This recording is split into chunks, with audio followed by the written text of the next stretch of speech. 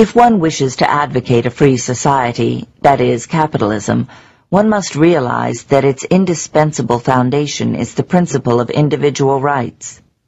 If one wishes to uphold individual rights, one must realize that capitalism is the only system that can uphold and protect them. Rights are a moral concept, the concept that provides a logical transition from the principles guiding an individual's actions to the principles guiding his relationship with others. Individual rights are the means of subordinating society to moral law. Every political system is based on some code of ethics. The dominant ethics of mankind's history were variants of the altruist collectivist doctrine which subordinated the individual to some higher authority, either mystical or social.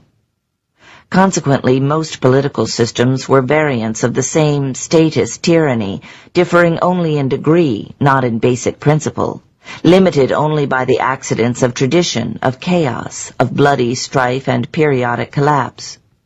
Under all such systems, morality was a code applicable to the individual but not to society.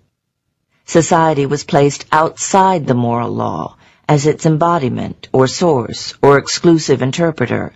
Since there is no such entity as society, since society is only a number of individual men, this meant in practice that the rulers of society were exempt from moral law. Subject only to traditional rituals, they held total power and exacted blind obedience, on the implicit principle of, the good is that which is good for society, or for the tribe, the race, the nation, and the ruler's edicts are its voice on earth. This was true of all statist systems, under all variants of the altruist collectivist ethics, mystical or social. As witness, the theocracy of Egypt, with the pharaoh as an embodied god, the unlimited majority rule or democracy of Athens, the welfare state run by the emperors of Rome, the Inquisition of the late Middle Ages, the gas chambers of Nazi Germany, the slaughterhouse of the Soviet Union. All these political systems were expressions of the altruist collectivist ethics, and their common characteristic is the fact that society stood above the moral law as an omnipotent, sovereign whim worshipper. The most profoundly revolutionary achievement of the United States of America was the subordination of society to moral law. The principle of man's individual rights represented the extension of morality into the social system, as a limitation on the power of the state, as man's protection against the brute force of the collective, as the subordination of might to right. All previous systems had regarded man as a sacrificial means to the ends of others, and society as an end in itself. The United States regarded man as an end in himself, and society as a means to the peaceful, orderly, voluntary coexistence of individuals. All previous systems had held that man's life belongs to society, that society can dispose of him in any way it pleases, and that any freedom he enjoys is his only by favor, by the permission of society, which may be revoked at any time. The United States held that man's life is his by right, which means by moral principle and by his nature, that a right is the property of an individual, that society as such has no rights, and that the only moral purpose of a government is the protection of individual rights.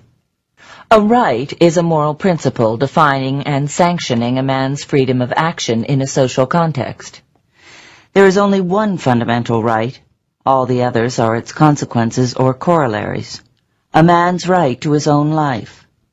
Life is a process of self-sustaining and self-generated action. The right to life means the right to engage in self-sustaining and self-generated action, which means the freedom to take all the actions required by the nature of a rational being for the support, the furtherance, the fulfillment, and the enjoyment of his own life. Such is the meaning of the right to life, liberty, and the pursuit of happiness.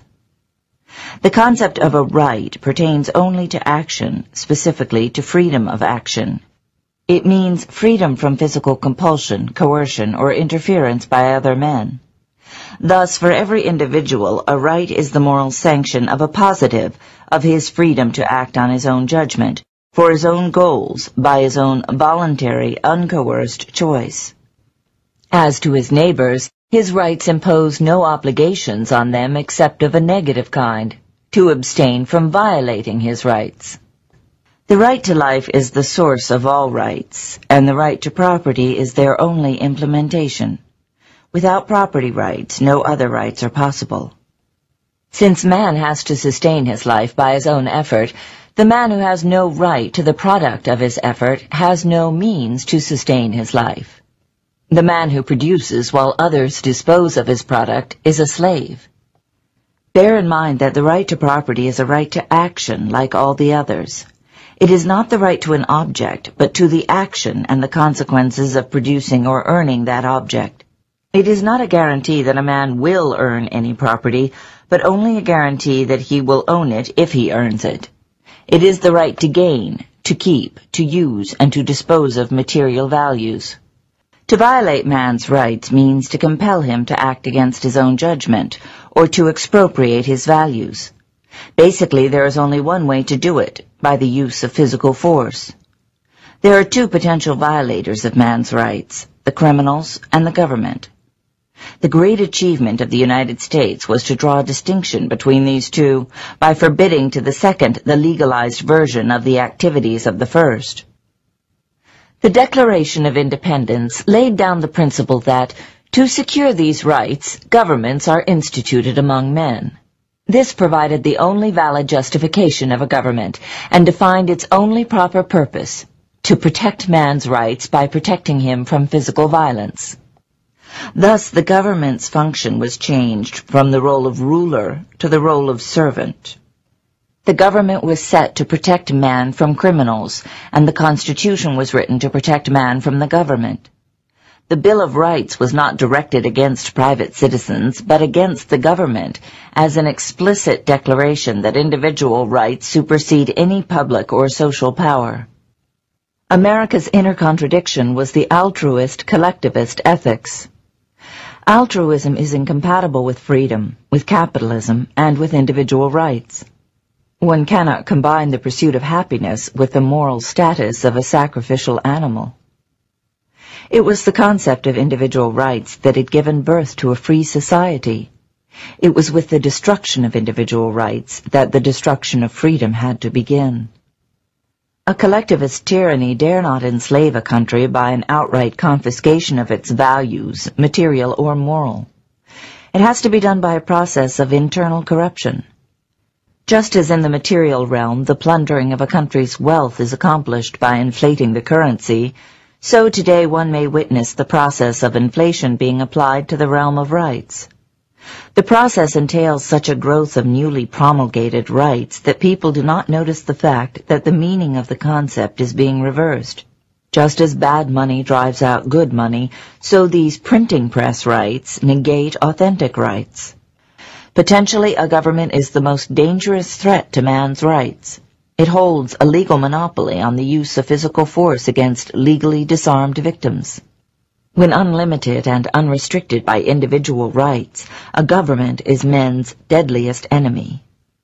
The term individual rights is a redundancy. There is no other kind of rights, and no one else to possess them. Those who advocate laissez-faire capitalism are the only advocates of man's rights.